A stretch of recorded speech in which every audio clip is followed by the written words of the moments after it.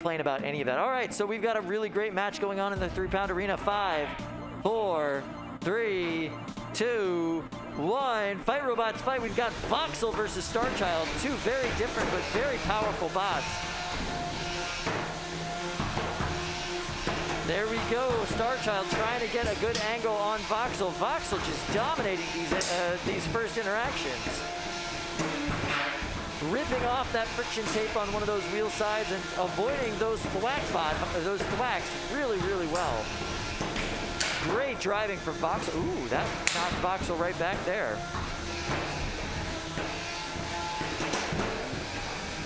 And we can see Voxel's big drum just ripping chunks off of those wheels, ripping that friction tape off of those wheels. The friction tape really just helps them get a little bit of purchase. Oh, Voxel missing a little bit of armor hanging off the side there, and it seems like half their drive is no longer happy. Can Starchild take advantage of this? Yes, they can. Nice big hit from Starchild there. Parts of Voxel are just hanging off. Yeah, not the place you want to be.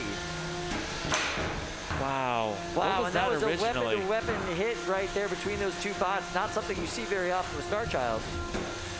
But their weapon seems to still be functioning.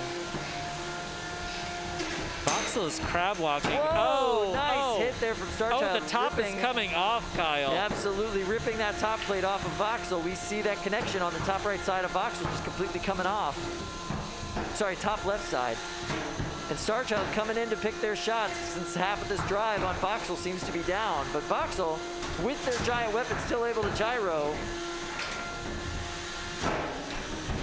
That top plate on Voxel appears to be more carbon fiber, so we're not seeing the same sticky issues with the top plates of other robots in Starchild.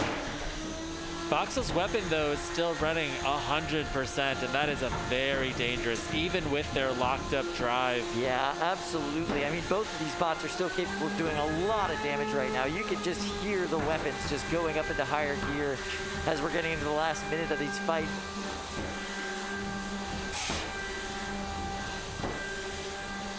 Oh, it seems like Starchild's weapon might be down.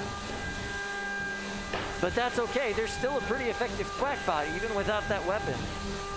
They're effective if they can get to where they need to be. It looks like right now they're kind of aimlessly moving around the box, like unable to get back to where Voxel is. Both of these robots are having trouble with drive. This has turned into a blindfold fight at this point. Both these bots trying to figure out where each other are in the arena.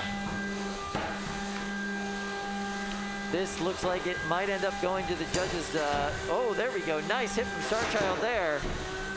And another nice hit from Voxel there. 9, 8, 7, 6, 5, 4, 3, 2, 1. And that is the end of the match. Now, at the end of that fight, we saw Starchild's weapon kick back on. Starchild, fully working drive, fully working weapon. Yeah. Voxel, half their drive gone, bunch of their armor gone, but that weapon was still humming. Let's go to the judges. Driving very conservative from Brandon Zielinski. Okay, Zach, your thoughts on this this match? That match was so fun. That was so cool to watch. You never know what's going to happen. You don't know which one's going to kill the other one. You're one shot away sometimes. The top plate slowly working its way loose. The sparks on the weapon-to-weapon shots. So much fun.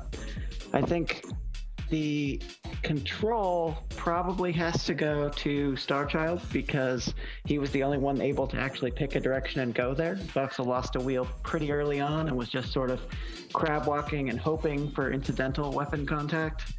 Starchild probably has a slight edge on damage with the top plate coming loose and taking out that drive side. He was taking a pretty big beating too. And as far as aggression goes, neither one of them actually wanted anything to do with each other for about a minute in the middle of that. But Starchild kind of wrapped it up. So I got to give that one to Starchild. And again, I would watch that fight over and over. Great. All right, Craig, it looks like you have a kitty cat on your lap, and you're wearing a Tombstone shirt. Your judgment here. Oh. Well, where's the cat? I've got to give it to Starchild. I think they didn't take advantage as much as they could have done once Voxel was down drive, but all of the big hits came in, and he kept the control of